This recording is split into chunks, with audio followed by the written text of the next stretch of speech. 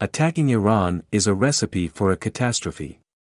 Regardless of success or failure to reach a new agreement with Iran, Israel must not attack Iran's nuclear facilities and must work closely with the U.S. to develop a joint strategy to curb Iran's ambition to acquire nuclear weapons and potentially end the conflict with Iran on a more permanent basis.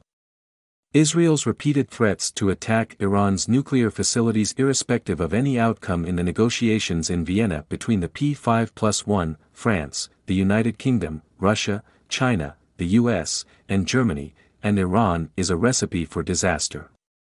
Prime Minister Bennett's argument that Israel will not abide by any agreement, not only because Israel is not a party in the negotiations, but because Israel alone will determine what's best to safeguard its national security, is a fallacy.